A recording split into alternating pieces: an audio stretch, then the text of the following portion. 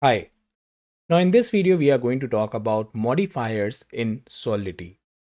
So if you remember, we have used require statement in the previous video, right? Now let us try to use the require statement again. Let me create one function by the name of f1 and let me make this public. We are not going to do anything with the state variable. And in this, I am simply doing require, for example, we are just checking whether true is equal to true or not. So this is just to just for the demonstration purpose so that I can make you understand one important point about modifiers. So let's say true is not true. If something will be false, then we can simply do, and then we will simply return some value from it. Okay. In the same way, let me copy this thing again. Let me paste it here like this. Let me change the name of these functions. Let's say I am returning some different values every time. F2 I'm returning 2, from F3 I'm returning 3, and from F4 I'm returning 4. Okay, let me save this. So if you will see that this is a good contract. uh, F1 is returning us with 1, F2 is returning us with 2, F3 is returning us with 3, and then F4 is returning us with 4. But if you will see, we have a lot of repetition in this particular code, right? We are actually repeating this require statement again and again, right? We are actually repeating this require statement again and again. So what we can do in order to avoid this repetition. So instead of using this require statement again and again, what we can do is we can use modifier. So I can create one modifier by writing this modifier keyword and then the name of this modifier. Let's say the name of this modifier is true. Okay, definitely you can name this modifier whatever name you want. And then simply this curly braces. And now inside this modifier, I will copy this thing inside this modifier like this. And after that, what I will do is I will have an underscore and semicolon like this. And now what I can do is instead of using this require statement, I can remove all these require statement from here. Okay.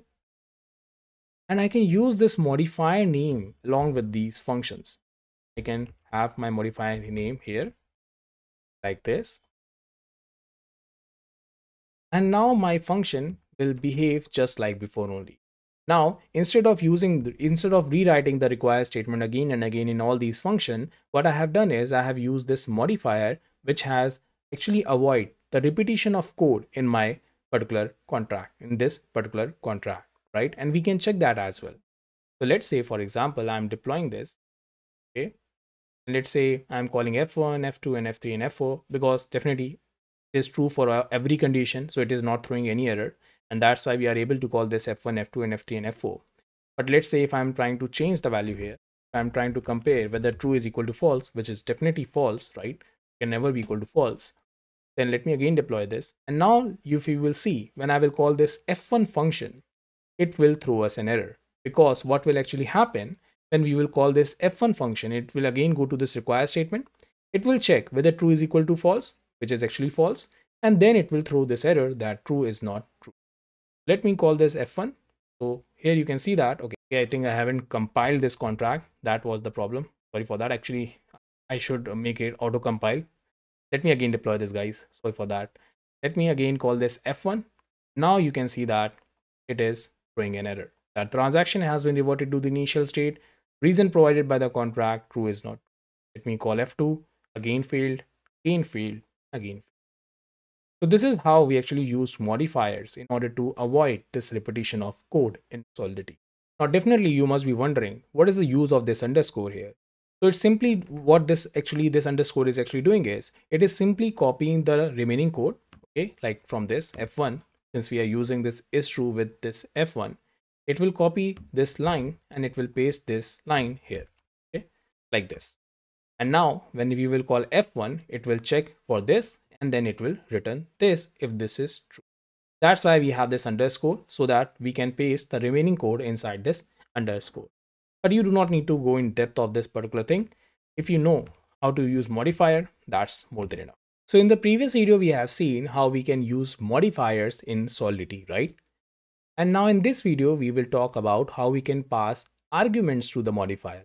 So let's say if we talk about this particular function, in this function, if you will see, I'm passing one value a, And this require statement is checking whether this a is an even number or not. So if it is an even number, then we will return true. And this, if this is a false, means if this is false, then we will return, we will throw this particular error that a is not even, right? Now let's say I want to use the same thing with the help of modifier.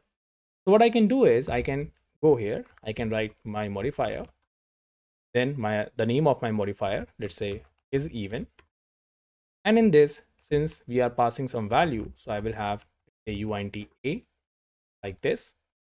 And then we will simply again cut this require statement here and we will paste it. Again, we will have this underscore and then semicolon.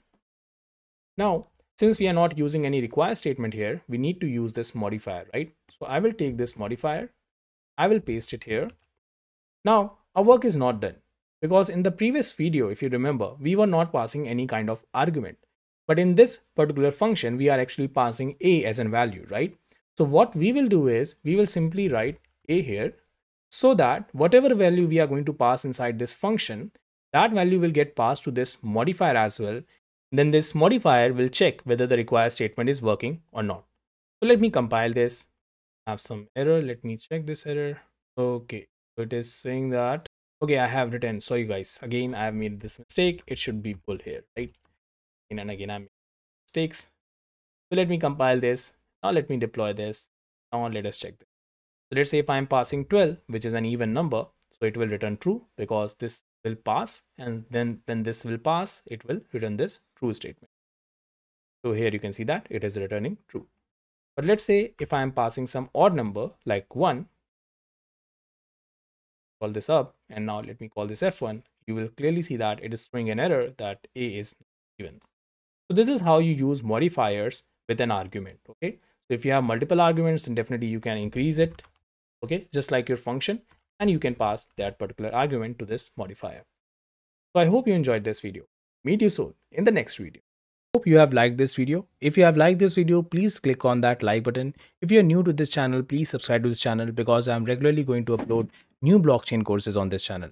So meet you soon in the next video. Till then, take care. Bye bye. And do not forget, if you have any doubts, please comment below. Okay.